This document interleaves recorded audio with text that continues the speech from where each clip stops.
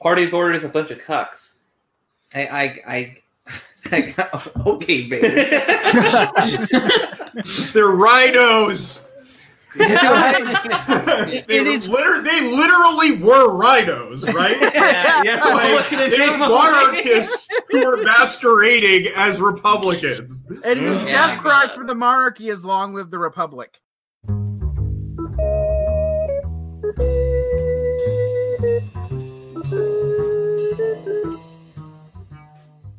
Hello, and welcome to the 23rd episode of Karl Marx's 18th Brumaire of Louis Napoleon Reading Group series. Today is Thursday, the 4th of March 2021, and I'm your host, Tom O'Brien. This week we wrap up Chapter 6, The Victory of Bonaparte. I have the new patron Jordan Friedland to thank. Jordan has been helping me out with the editing of the upcoming Understanding Class series, so double thanks to Comrade Jordan. Speaking of editing, this very episode and the previous episode of the Brumaire series was actually edited by Jack from the Auxiliary Statements podcast. So thanks, Comrade Jack. Make sure to check out their podcast, Auxiliary Statements, for loads of commie and cybernetic goodness. If you like the sound of extra Patreon-only episodes and live streams and want to help keep the lights on and the episodes flowing, head on over to Patreon and throw me a few commie dollar. You also get access to the Emancipation Network Discord server, where there is constant lively theoretical debate and shitposting galore to be had. Okay, let's get this chapter 6 out of here. Now picture to yourself the French bourgeois. Yes. How, in the throes of business panic, his trade-crazy brain is tortured. Set in a whirl, stunned by rumors of coup d'etat and the restoration of universal suffrage, by the struggle between parliament and the executive power, by the Fronde war between the Orleanists and the Legitimists, by the communist conspiracies in the south of France, by the alleged jacqueries in the department of the Nièvre and Cher, by the advertisements of the different candidates for presidency, by the cheap jack solutions offered by journals, by the threat of the Republicans to uphold the Constitution and universal suffrage by force of arms, by the gospel preaching of emigre heroes in the Partibus, who announced that the world would come to an end on the second Sunday in May 1852. Think of all this and you will comprehend why in this unspeakable, deafening chaos of fusion, revision, prorogation, constitution, conspiration, coalition, immigration, usurpation, and revolution, the bourgeois madly snorts at his parliamentary republic, rather an end with terror than a terror without end, which this feels very, very apt to everything we're talking about, except now we're all trade crazed. Yeah, well, like, to locate it in the text a little bit, there's a huge paragraph, which we're not going to read, that goes through essentially a textiles crisis, where there's a crisis of, like, there's crop failures and rise and falls in the price of cotton. There's like a crop failure in silk or it's below average yield. And then, like, in wool manufacturing, the price of wool goes up quicker than the actual, like, wool products made from the raw materials can countenance. And so there's a whole, like, economic crisis in textiles. It's also happening in England, although it's more of a manufacturing thing in France and a bit more, like, commercially located in England. But all the while, the bourgeoisie is blaming the political situation in the parliament for the crisis. And doesn't matter that right when the political crisis gets the worst, the economy recovers. Like, that's not like factoring into the analysis at all. Yeah, like Marx makes a case that is like, the politics was blamed on the economics, which wasn't true. But even when the economics came back up, there was also still this political crisis. And the political crisis was deeper than just a normal standard trade crisis. It was, it was a class battle that had to be, that capitalism was birthing in France. Economics was blamed on the politics, right? Correct. Yeah. But underlying it was a deeper political, social battle that was going on that was kind of separate from the actual economic crisis that was being blamed, the politics was being blamed for. Well, I think actually the blame went both ways. Like the politics was blamed on the economic crisis, and the economic crisis was blamed on the political crisis, which we both see now. I also think when people think that Marx is a one-to-one political determinist or economic determinist, when you reach it like this, you have to just go like, no, he's got a way more complicated picture of their interaction. Like they're feeding each other in these complicated feedback loops, but they're not one-to-one the same thing. Right. You had the commercial panic in England, but you didn't get this meltdown. Right. But the meltdown does have to do with the larger structure of the economy, in the sense that classes are driving the meltdown, but not necessarily the immediate income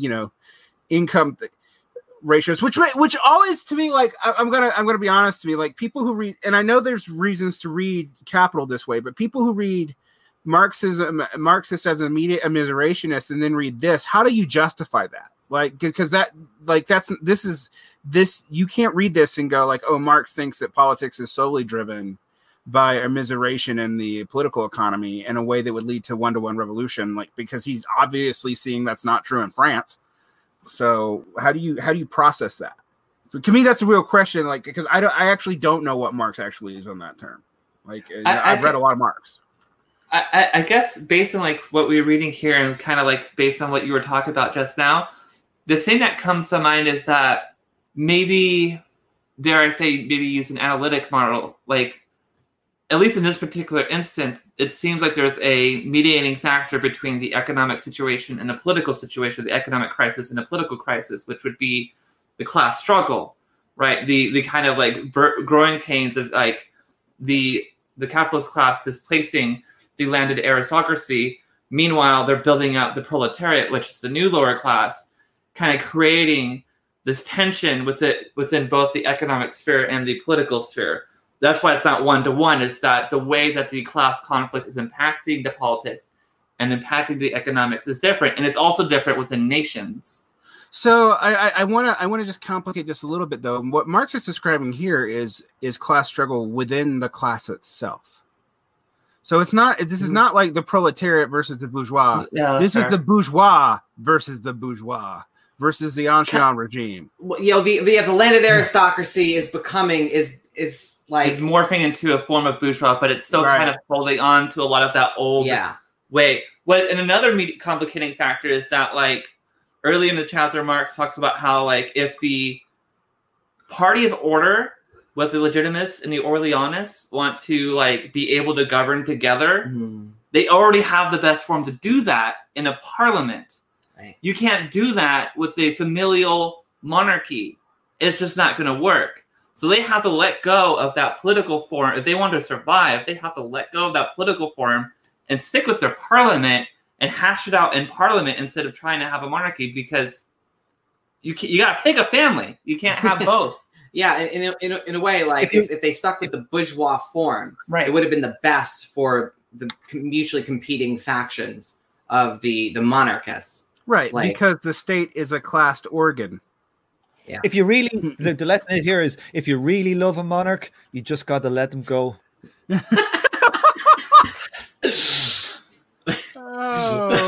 guess it worked for Canada. It did. It really did. Yeah. That's Kyle speaking from his lived experience. Like, what are you talking about? Like when Harry and Angela? No. That's. What do you mean? We still have a monarch. What are you talking about? Yeah, I'm actually being a dick. No, you know that I'm actually a direct descendant of the High Kings of Ireland. I'm actually the royalty here. Holy shit! The last king. I'm not a direct. Fake. Everybody has got the name O'Brien, means son of Brian, which originates apparently from Brian Boru, who was the last king of Ireland, who was killed after the Battle of Clontarf when they beat the shit out of the Vikings. Apparently, they said he was on his knees in his tent praying afterwards. But apparently, the proper history is that he was shagging the whole load of like women of ill repute, and some fella came in and slit his throat. So there you go. Only one royalty here, motherfucker. That's better. That's better than praying, honestly. What a way to go out. We go on to the next bit. Yeah, let's go on. Yeah, let's go on to the next bit. I mean, yeah, I'm stunned to silence. Like, yeah, that's the only thing that's gonna get us to shut up. Like, really? Was there a line of thought? I was actually thinking about, though, in all seriousness, in this weird way in which America like loves British royalty in a way that's really profoundly unhealthy because we got rid of them. Yeah, our entire national identity is about how cool and strong we are, that we fought the slaving tyranny of the British, even though I guess we kind of really love slaving tyranny. It's like going back to an abusive parent, anyway. Yeah. After being abusive parents. I'm going to read this bit. Okay, there's basically a bit of talk here beforehand where Marx talks about all the rumors of coups and how they started like the minute Bonaparte got elected, and we end up here with this bit. The coup d'état was ever the fixed idea of Bonaparte. With this idea, he again set foot on French soil. He was so obsessed by it that he continually betrayed it and blurted it out. He was so weak that just as continually he gave it up again. The shadow of the coup d'état had become so familiar to the Parisians as a spectre that they were not willing to believe in it when it finally appeared in the flesh. What allowed the coup d'état to succeed was therefore neither the reticent reserve of the chief of the Society of December 10th, nor the fact that the National Assembly was caught unawares. If it succeeded despite its indiscretion, and with its foreknowledge a necessary, inevitable result of antecedent developments. On October the 10th, Bonaparte announced to his ministers his decision to restore universal suffrage. On the 16th, they handed in their resignations. On the 26th, Paris learned of the formation of the Theorizing ministry. Police prefect Carlier was simultaneously replaced by Maupin. The head of the 1st Military Division, Magnan, concentrated the most reliable regiments in the capital. On November 4th, the National Assembly resumed its sessions. It had nothing better to do than to recapitulate in a short, succinct form the course it had gone through and to prove that it was buried only after it had died.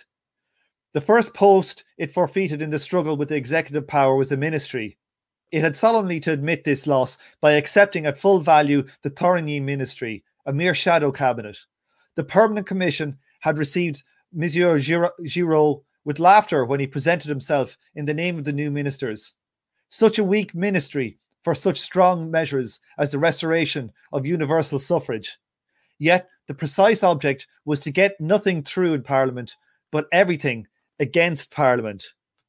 Like, it's very difficult for me reading this stuff not to think of what went on with Brexit, about how they played like these repeated votes in Parliament, and they basically got Parliament to vote down against it, vote down against it, and turned basically the electorate against Parliament and wanted somebody just to come in and rescue the situation. Fuck it, doesn't matter what it is, you just do it. That's been an American political strategy for like 50 years. Yeah, a long time. Yeah, the whole idea of like fucking Congress, you fucking assholes don't do shit. Like just a blind rage at the legislative body. Yeah, like, there's all this procedure and it's always stopped up. We need solutions. We don't want any of the solutions on offer, of course, and we will spend, people will spend lots of money to obstruct anything if anything tries to get done. But, goddamn Congress, if only, and there is definitely the kind of, gosh, if only we had, a strong man that can push things through. Yeah, and, the sort of like, every so often the New York Times editorial board just gets a huge enthusiasm for the Chinese Communist Party. Yeah. The Bloomberg liberal. Yeah, but I mean, but like that's actually like that's U.S. politics on both sides. Is like we hate Congress. Congress is designed not to function. Actually, as a side note, it is designed not to function, particularly after reforms in the conservative and progressive reforms in the middle 20th century actually really made Congress a lot less functional. So you always you have more democracy because democracy is going to lead to dysfunction, and then we're going to have everyone focus on a national election, and then we can just force stuff through the executive, and it works. This has been kind of a bourgeois apparatus thing for a long time. Yeah, Ezri, do you want to take the next bit? Sure. On the very first day of its reopening, the National Assembly received the message from Bonaparte in which he demanded the restoration of universal suffrage and the abolition of the law of May 31st, 1850. The same day, his ministers introduced a decree to this effect. The National Assembly at once rejected the ministry's motion of urgency and rejected the law itself on November 13th by 355 votes to 348. Thus, it tore up its mandate once more. It once more confirmed the fact that it had transformed itself from the freely elected representatives of the people to the usurpatory parliament of a class. It acknowledged once more that it had itself cut in two the muscles which connected the parliamentary head with the body of the nation. By its motion to restore universal suffrage, the executive power appealed from the National Assembly to the people. The legislative power appealed by its Quaestor's Bill from the people to the army. This Quaestor's Bill was to establish its right of directly requisitioning troops, of forming a parliamentary army. While it thus designated the army as the arbiter between itself and the people, between itself and Bonaparte, while it recognized the army as the decisive state power, it had to confirm, on the other hand, the fact that it had long given up its claim to dominate this power. By debating its right to requisition troops, instead of requisitioning them at once, it betrayed its doubts about its own powers. By rejecting the Quaestor's Bill, it made public confession of its impotence. The bill was defeated, its proponents lacking 108 votes of a majority. The Montaigne thus decided the issue. It found itself in the position of Buridan's ass, not indeed between two bundles of hay with the problem of deciding which was the more attractive, but between two showers of blows with the problem of deciding which was the harder. On the one hand, there was the fear of Changarnier, on the other, the fear of Bonaparte. It must be confessed that the position was not a heroic one. On November 18th, an amendment was moved to the law on municipal elections introduced by the Party of Order to the effect that instead of 3 years, 1 year's domicile should suffice for municipal electors.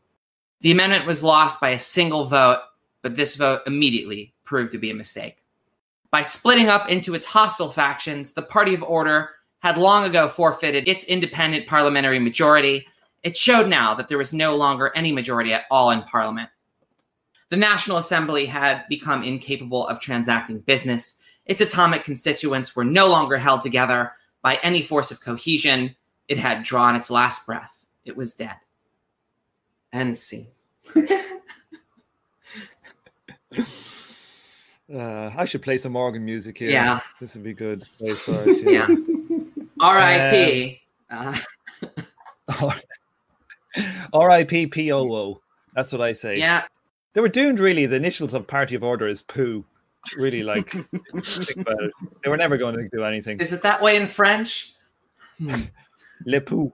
All right. No, it would be, party would be at the end, wouldn't it be? It would be like, oops. That's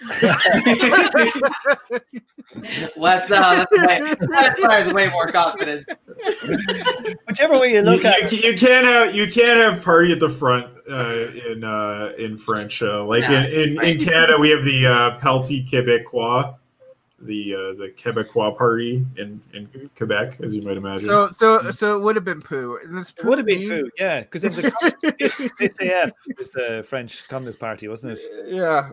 Oh yeah. You're like Parti d'Ordre or something like that. Yeah. Mm-hmm. Right. So this is pathetic, right? They voted on the bill to try to do something that I guess they already had the power to do. It wasn't clear if that was something they could just do, or if what Marx meant is that since Bonaparte is playing dirty and extra constitutionally, like, just fucking get the troops to defend yourself. Fuck it, like, this point. Like, I don't even think he was acting extra constitutionally when he did any of these moves. He was able to get rid of the ministers. The thing is that they'd already assigned over the power. Do you remember there was a part where Changarnier was supposed to be reporting to them or something, and he basically filled the army with loyalists, and they wouldn't, so that they'd already kind of lost control over the army, particularly when they went against the army over them going in, attacking Rome, the Roman Republic. So they've already lost the army. So this vote was them trying to regain the army on some level, but they couldn't even really do it. That's not quite right, Tom. The vote was to raise a separate army under the control of Parliament, which would not be under the control of Changarnier. This was brought up a little bit, or was brought up a little bit earlier in the text. This question of the parliamentary army, but yeah, they basically didn't have the confidence. They didn't have the guts to try to raise a separate army to take on Changarnier's army. Okay, so they already lost control of the army. Then they're like, "Hey, let's make our own army." And then they couldn't. They're like, "Let's vote about raising like a parliamentary, like extra, I don't know, like what's the word? Extra, I forget the word. Paramilitary. Let's have an official paramilitary, and let's vote on having a paramilitary." Basically. The funny thing is, they did, and it was called the National Guard. Right? It was gone. So right. But in Kyle, in this, were they not trying to requisition, like take a part of the army and make it answerable to the Parliament, or this was going to be? I think they were trying to raise an entirely separate force. Yeah, that was a dumb idea. It was an act of desperation, right? Like they had this idea on the books as like a kind of insurance policy for their power, right? And then when the moment came to actually call it in, they realized how unfeasible it was and didn't amount to anything. So, it's fucking pathetic any way you slice it. So this is sort of how like Trump uses DHS to do the work that he can't get the army to do, and DHS is like not actually all that, other than Border Patrol being a bunch of paramilitary goons that we've allowed to be paramilitary goons for 50 years. It can't really do that much because like they don't actually have that much power, even under broad constitutional powers going back to Bush. Is that what it's like? Because it's like, this is where the analogy to the current really falls down, because for one thing, American politicos have not really paid attention to the army and politicized it since, I don't know, Eisenhower. During like Vietnam, there was some politicization. Yeah, but even then, like you had it like Vietnam War. McNamara like did the Pentagon Papers to mess with LBJ. Like, so they didn't even really control it that thoroughly then. I think you might see this as similar to what happened in the English Civil War. Okay, Parliament had its own army, right? But of course, this is a more modern situation where you have standing armies and all that kind of stuff. But I think if you look at, like, I guess it's definitely like the situation with DHS is kind of like in between this idea and like the society of, what was it, the society of December 10th. December 10th, right? That's kind of what DHS feels like to me. Is like. Yeah, it's like it's kind of part of the state. It's kind of a conspiracy. It's kind of a personalistic power thing. But I don't think that's where DHS came up before. Like that's what I was thinking about. Is that when we talked about DHS before, it was actually on the Bonapartist side, and here this. Yeah, it's definitely not like Congress is running DHS against the Pentagon or something like that. Yeah, right. Yeah, that'd be madness, man. When I think about that, it is like Congress called up an additional militia, so because it didn't trust the Pentagon staffing the generals correctly, because it liked the president too much. Like that is the American, and we don't. That didn't even happen in the Civil War, so like we don't have anything like this. Is truly sad and pathetic. Please help us, military we can't raise in time. I mean, like, what would they done if they got it? Even like they wouldn't have done anything. They would have voted on whether to have a coup. Like that's what they would have done. It's like full parliamentary cretinism. Yeah, and of course, the people doing this are royalists. That's the funny thing. It's so fucking backwards. Yeah, like 100 years after like their idol was decapitated to prevent this kind of like governmental form from taking hold. It's like, help me, Parliament, you're my only hope. It's really a pathetic farce. And Marx really, you can tell Marx really enjoys how humiliated they are, while being terrified and kind of like at the same time. This is actually kind of scary, but it's kind of funny too. I mean, it is a bit of an edgelord. It is interesting to me. This is the text that, if you want to understand where Marxists fail to understand fascism, is because they don't see this text enough. Because fascists always tend to start off this kind of farcical and then end up like killing a whole shit ton of people. Yeah, people think, oh, they're just idiots. Look, they don't make any sense. They're stupid, and the next thing they know, they've got their hands on the fucking weapons. And it doesn't matter if they have stupid ideology. You know? They don't win ultimately, but they can kill a whole lot of people in failing, and that's like right. That's bad enough. Yeah, and in fairness to Bonaparte, he didn't really fail, and he didn't really. Did he kill that many people in the grand scheme of things? No, I think he just lost France a catastrophic war with Germany or Prussia at the time. Yeah. Oh yeah. Sorry, yeah, I forgot about that. Yeah, that's true. Other than that, yeah. Ah, shit. There's my. See, you can listen to all those fucking Revolutions podcasts, but they go in one ear and out the other. That's why we got the chopping block, Tom. You're gonna make me and you sound as smart as possible. No one will be any the wiser. I'm telling you, a lot of chopping to do today with our poo and oops. Okay. Okay, Kyle, do you want to round it out? All right, sounds good. All right, so we start with a block quote from the Journal des Débats. This quote is actually a quote of Bonaparte that he's given to people on the return from the London Industrial Exhibition to a whole load of a crowd of bourgeoisie. Right, so he says, with such unhoped for successes, I am justified in reiterating how great the French Republic would be if it were permitted to pursue its real interests and reform its institutions, instead of constantly disturbed by demagogues on the one hand and by monarchist hallucinations on the other. Loud, stormy, and repeated applause from every part of the amphitheater.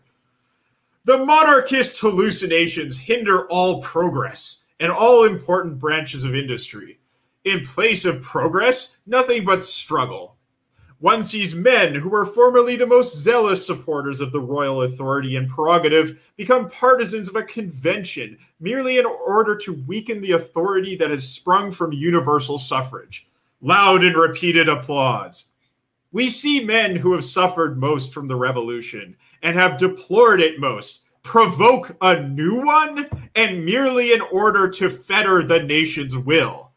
I promise you tranquility for the future, etc., etc. Bravo, bravo, a storm of bravos. This is Bonaparte with his adoring audience. So this is how democracy dies.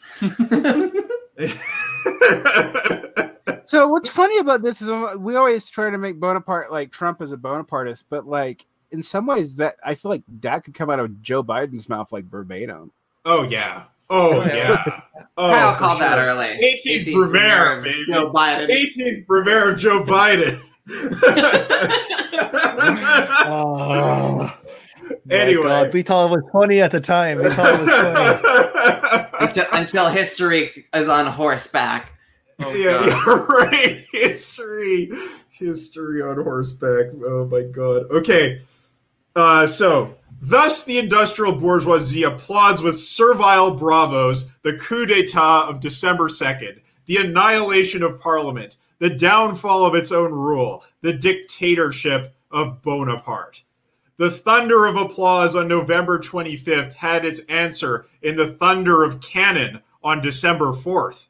And it was on the house of Monsieur Salandros, who had clapped most, that they clapped most of the bombs. Cromwell, when he dissolved the Long Parliament, went alone into its midst, took out his watch so that it should not continue to exist a minute after the time limit he had fixed, and drove each one of the members of Parliament with hilariously humorous taunts. Napoleon, smaller than his prototype, at least he betook himself on the 18th Brumaire to the legislative body and read out to it, though in a faltering voice, its sentence of death. The second Bonaparte, who, moreover, found himself in possession of an executive power very different from that of Cromwell or Napoleon, sought his model not in the annals of world history, but in the annals of the Society of December the 10th, in the annals of the criminal courts. He robs the Bank of France of 25 million francs, buys General Magnon with 1 million, the soldiers with 15 francs apiece and liquor, comes together with his accomplices secretly like a thief in the night, has the houses of the most dangerous parliamentary leaders broken into, and Cavaignac, Lamoricière, Le Flot, Changarnier, Charat, Trier, Baz, etc., dragged from their beds and put in prison.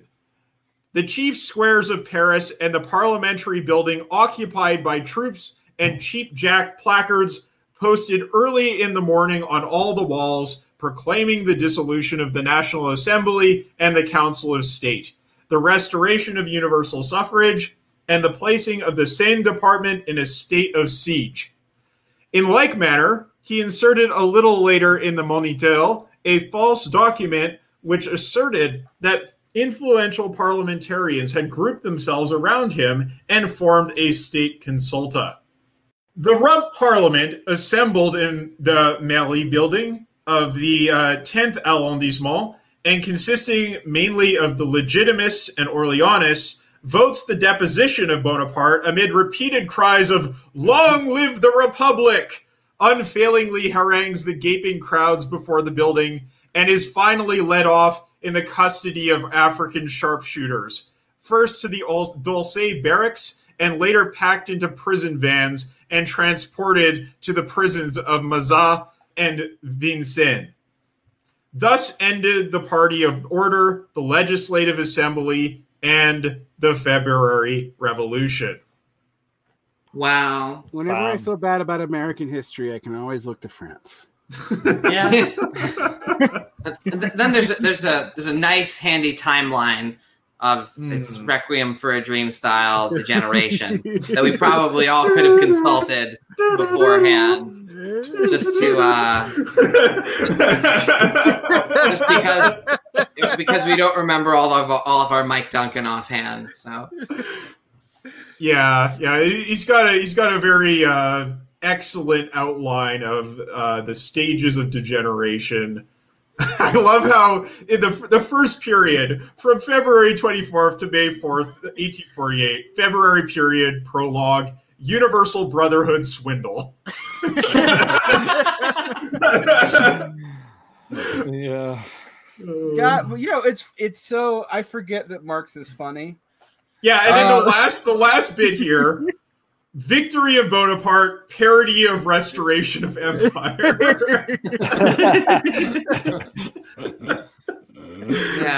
Yeah. When you spend a lot of time with like totally humorless Marxists, you do forget that Marx had a sense of humor, is a funny person, is entertaining to read. Also, if you spend all your time looking at his unedited like political economy notes or posthumous stuff, it's like, I was about to say the Grandessa is not funny. No, it's not. Theories of surplus value is not very, I mean, I guess there's a couple dunks. There's some zingers in Capital Volume 1 and 2, but in general, you got about 500 pages between them, and most of them are in footnotes. So, Capital Volume 1, some good stuff in Volume 3 when he gets to talking about like the finance sector. Oh God, that is funny. Yeah. I actually wish Marx had lived long enough to write more about the finance sector because it's become so important, but also it's like when he says some hilarious shit in that part of the book. Anybody know who this Monsieur Salandruz was, who clapped the most, that they clapped most of the bombs on him? Like, I looked him up. I think he was like some bourgeoisie. So I wonder why they fucked the bombs on him. Just kind of an aside. He appears to be an industrialist of some sort. Yeah. I do want to just sort of mention in this history, the greatest booster of the Nazis in Austria, as soon as the Nazis showed up, they were like, "Oh, you're too much of an academic for us." and killed him the first day of the Anschluss. What? Who are you seeing? He was an intellectual who turned towards supporting and boosting Nazism and Führerprinzip and argued for Anschluss. And as soon as the SS rolled into Austria, they did him in. just right away. It was like, nah, I don't think you're going to fit in here, buddy. Rip. Thunder of bombs fell upon his head. The bombs clapped on who had clapped most. All right. Makes sense. Is the custody of African sharpshooters his part of the lumpen composition of the Society of December 10th? They're a division. They're the army. They'd be a section of the... They're probably like Algerian troops or something. Okay, yeah. Oh. Yeah. All right. Yeah, that makes sense. Yeah. There's nothing much to say about this bit. It's just basically like, this is the end of it. Do we have anything else we wanted to say about Chapter 6 before we close up? Party of Orders, a bunch of cucks. I okay, baby. They're rhinos. They literally were rhinos, right? Yeah. Like, they were monarchists who were masquerading as Republicans. And his death cry for the monarchy is "Long live the Republic." Like, yeah. Oh, that's hard. Long live the Republic, as the Republic puts them into prison vans. Kyle, that's two classics you have. The 18th Brumaire of Joe Biden and RINOs. Republicans in name only. It's funny because I wasn't sure if you meant Republicans or Royalists in name only, because they could be both. Oh my god! Oh wow! I mean, like I said, sometimes French history makes me feel better about American history. So why do you say that? Well, why do you say that? Because of this. Like, our early bourgeoisie were still in the English yeoman tradition, and they were fools, but they were fools who were more competent, frankly. They still had slavery and big time and committed genocide. So it's like, but that's all the bourgeoisie. That's everybody. This isn't a virtue contest. This is I know. There's bit of that. This is the least ridiculous contest. Yeah, least bad. This is not who's better. I mean, like, would I rather be a slave in Haiti or a slave in the U.S. South? Like, that's an idiotic question. You don't want to be either. But like, our degeneration in 1860 was an actual proper fucking tragedy that also led to liberation. Theirs leads to not much of anything at all. So it leads to, Saint-Simonianism and massive state finance investment and a lot of scandals and harebrained schemes, which terminate when the Prussians roll in. Right. Which also tends to be like, now that's the province of America and Britain. So, Did you hear Boris Johnson's latest one? Actually, it's a few months old. Talk about harebrained schemes. He wants to build a bridge from the UK to Ireland, which would be probably 40 miles, and it goes over all the ordnance where they dumped all their bombs after World War II. So there's if you sail in the Irish Sea, there's these certain pits where you're told not to go near because literally they dropped I think a couple of million tons of explosives to the bottom of the sea out there after World War II. So he wants to build a bridge over that, and the experts are going we can't go near there for 10,000 years or something. Tom, no big deal. Just dig them up and shoot them into the sun. No problem. I know. It's just, yeah. Well, also, I like to just remind people who get a little bit oh, Europe is so wonderful, and I'm do you read European news, particularly from the X part of Europe that is now the dangly bits, floating in the ocean? The dangly bits floating in the ocean. This is not Star Trek. This isn't the Klingon Empire we're talking about here.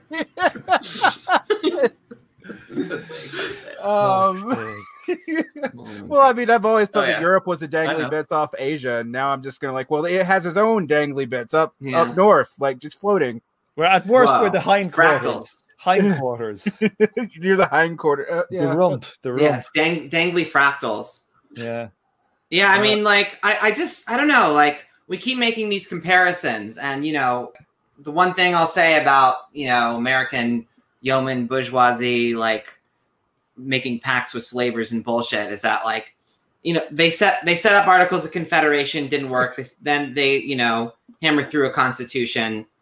The Republic survives a civil war and is, like, still around. What will this country do? Because all things end when things come tumbling down. In France, I mean, the government falls all the time. Like, that's what they say. Like, we're like the Third Empire, the Fourth Republic. Yeah, whatever. Like, whatever. They'll just get a new one. They can just put it back. They've done it before. They'll do it again. You know, like, it's fine. But what happens when there's a real 18th Brumaire in the United States? Right. When there's really like when the grand experiment actually, like, the actual institutions crumble. Like, we always compare it to the Soviet Union, but the Soviet experiment was only like 2 generations long. Yeah, right? that was like one guy, like who, you know, drank a lot of carrot juice. And it's one of those. Yeah, it's one of those things I actually like to point out when people are always like, "Well, America is the youngest national culture," or, you know, and I'm like, it's an artificial nation, but it's literally the oldest constitutional nation on earth. Yeah, there's loads of European nations are fucking only about 20 years old. You know what I mean? Like, what happens when this state falls? You don't just put Humpty Dumpty back together again. No, there's no second American Republic. Like, well, I mean, there might be, maybe. but it'll be in like New Jersey. Like, what are you trying to say? Long live the Jersey Republic. the first. What are you trying to say? It'll be unlivable. Like, what are you saying? No, I mean, like, I'm just saying, like, who's gonna want it? And I think it's gonna be the state of Springsteen would want to be the second American Republic, and like, oh like, my there's God. there's a balkanization process, and some of them might have some, like, hey, remember when we had a continent-wide block from sea to shining sea kitsch, basically? Yeah. Like, because like it does seem like, I don't know, people have said this in the past, certainly the New Left said stuff like this. It does seem like we're reaching the ends of our ability to resolve problems constitutionally. Right. Here's what happens. What if the Constitution fails, but the state doesn't? Which is, I think, actually more likely. Yeah, that's kind of been the situation for a while. Like, you get that, like, overtly. late Roman Empire vibe. Right, exactly. And I like to like point when people are like, "Well, you're gonna be at Civil War real soon." I'm like, dude, the Roman Empire fell for, like, I don't know, 1,000 fucking years. So, like, you're counting Byzantium, like, and rightly so. So like, we're gonna split down the middle.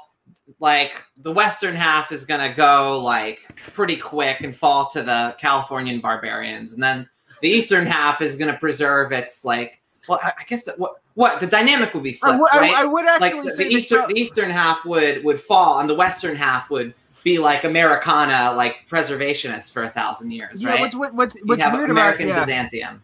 What's weird about that, though, is I would say that California is the only part of the United States that could actually survive, but I don't actually believe that anymore because of both water and fire problems. It is actually not a viable republic. It has too many natural resource issues. So it's like, what do you do? I mean, it'd have to be like Israel, just, you know, ultra organized. Like it would have to be a very disciplined society to survive, because you're talking about, like, yearly fire wars and water rationing ad infinitum. Yeah, so like, the culture of the Bay in LA would just have to not exist. They'd have to annihilate themselves in, like, a kombucha war or something. Well, like, I mean, like, California fash. I guess those are a thing, though. So we're talking about the new Californian Republic from Fallout New Vegas. Is that what we're talking about? Basically. Like worse, but worse. Yeah. Yeah, the new California Republic is at least nominally democratic. No, but they're really, like, I mean, they look good compared to the Legion, you know, that are LARPing ancient Rome and talking about Hegelian dialectics in a good way, which we all know is a big red flag. Huge red flag, and, you know, are literally instituting slavery. But the new California Republic are also a bunch of jackbooted thugs. Yeah, of course. So. Basically, what we're saying is that the only good route is free, independent New Vegas. I mean, they do use an Auguste Blanqui quote for that, like for that quest. So that's pretty good. Anyway, what are we talking about? What the fuck are you talking about, Jesse? Yeah, I was more just worried. I actually am thinking that we're seeing that the United States has a hyper brittle constitution. I think we all kind of know it now. Yeah. But I think it's more than just the constitution.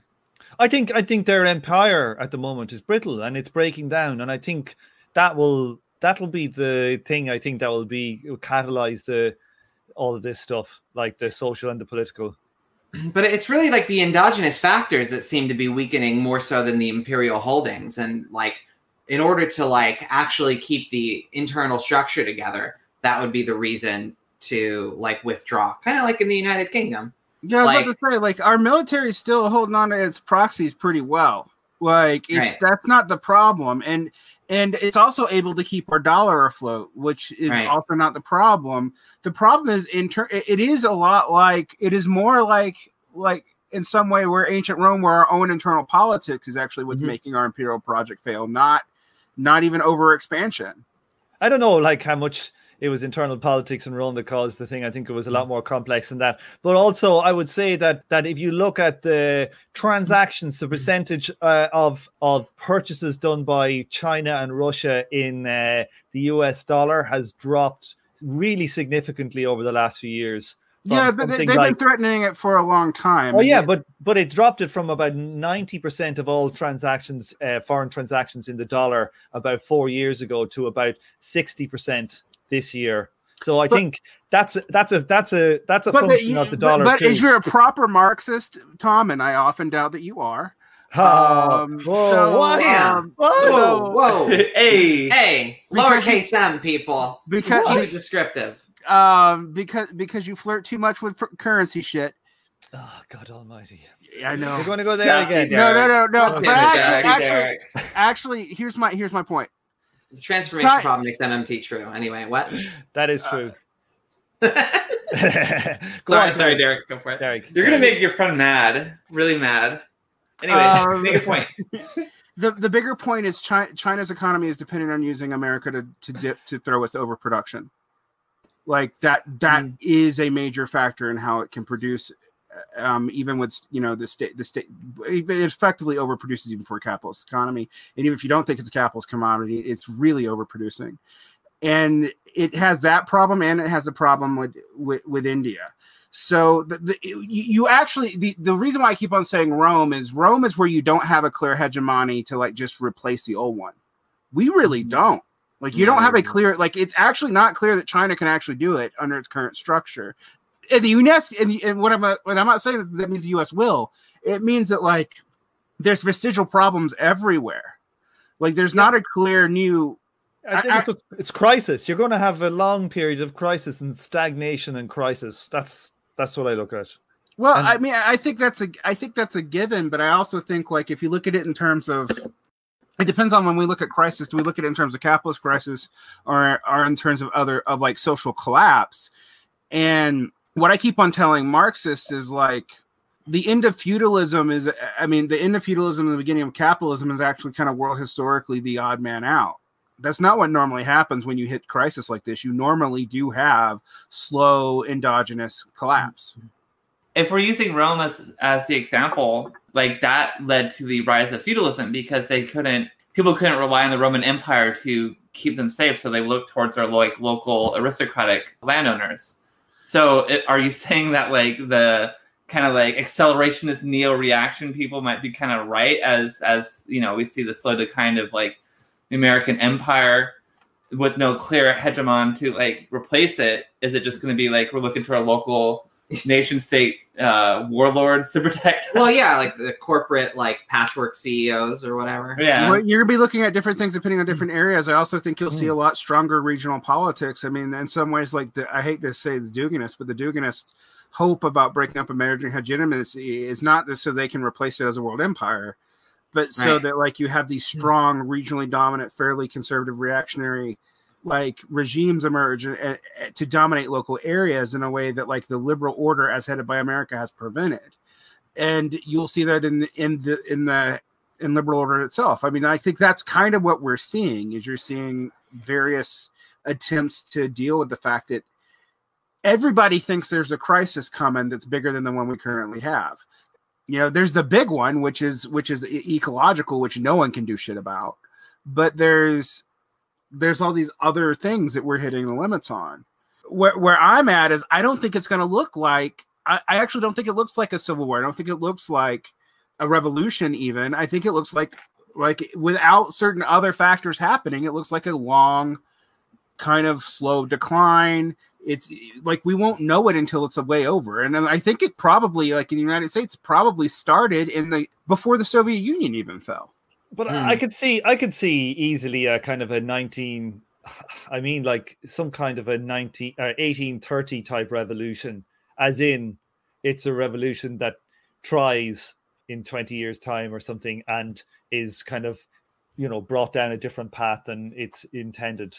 I could see something like that happening. But what I don't see is I talk to a lot of people who really believe in like Grossman and Mandel and like this final immiseration thesis, and they really want to believe it. They really, really want to believe that you raise the proletariat up through capital and the socialization, then watch it clash, and it automatically will lead to a communist revolution. I'm gonna say if that's what Marx believed, he's wrong, and I don't know that's what Marx believed either. Marx very clearly didn't believe that. Like in my view, like in all of his like political like speeches and strategic writings and letters, he really saw the opportunity for revolutions and wars, which is right. Like when he was looking forward essentially to a continent-wide war that could be turned into a civil war, which of course didn't really happen until the war lasted too long. But yeah, I don't know. Like Marxist point of views on this are not Marx's point of view on this. Right. Like Marx does seem to understand that the wars do have a tie to economic, like business cycles and crackdowns and elites. But we like the one-to-one, like the immiseration of the proletariat will lead to the revolution because of the economic propelling it. Like, there's just no evidence for that. There isn't. If that was true, 1890 should have ended capitalism. Right. What was the rate of profit in capital in 1890? It dropped precipitously. Yeah, it was still way higher than what it is now, I think, even at the drop. The world rate of profit is probably something like 10% now. Oh yeah, and it's going down. It's probably less now. The last stats I've seen are about 2015.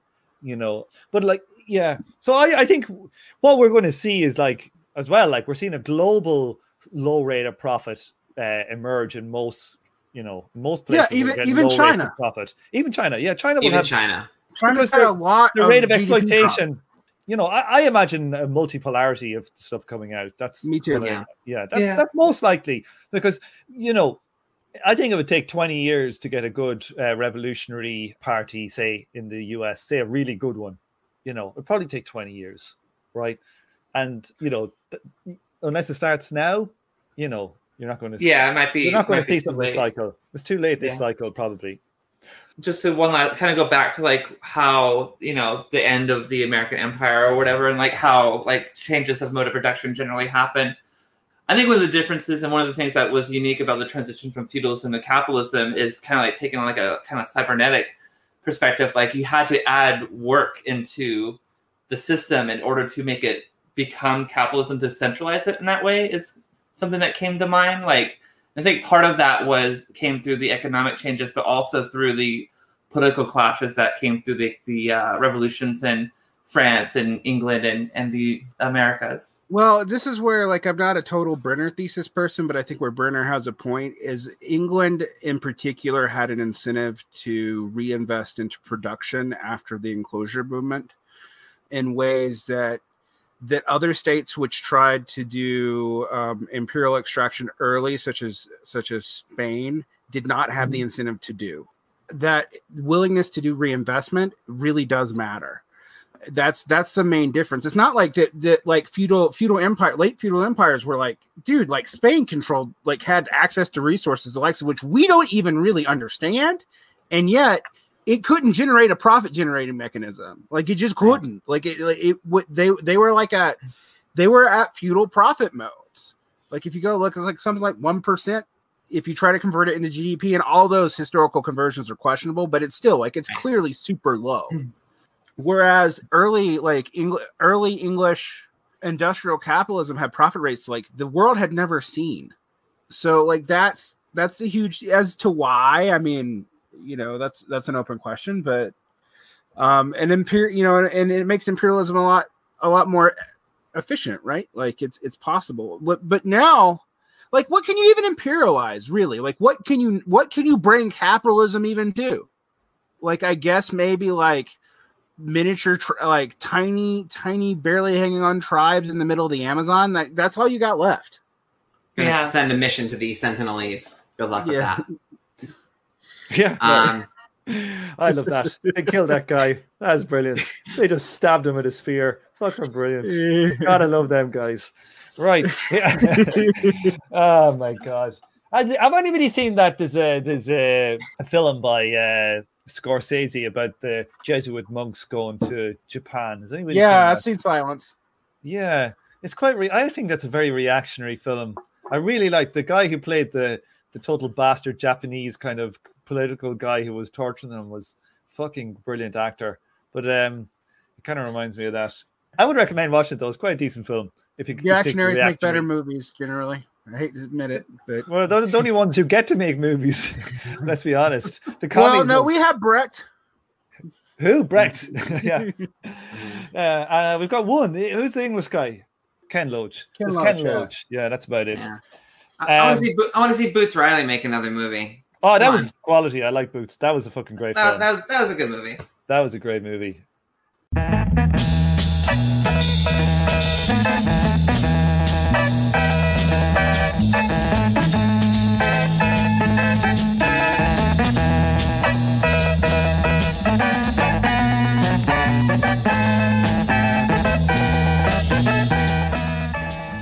On this episode, you heard the theme tune The Order of the Pharaonic Jesters and Night of the Purple Moon by Sun Ra and his orchestra.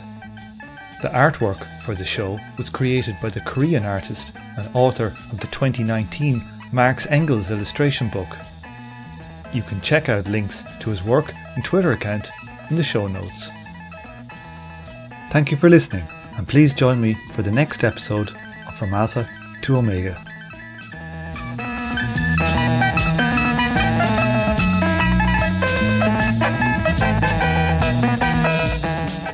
This show is a member of the Emancipation Network, a Marxist podcast and research collective.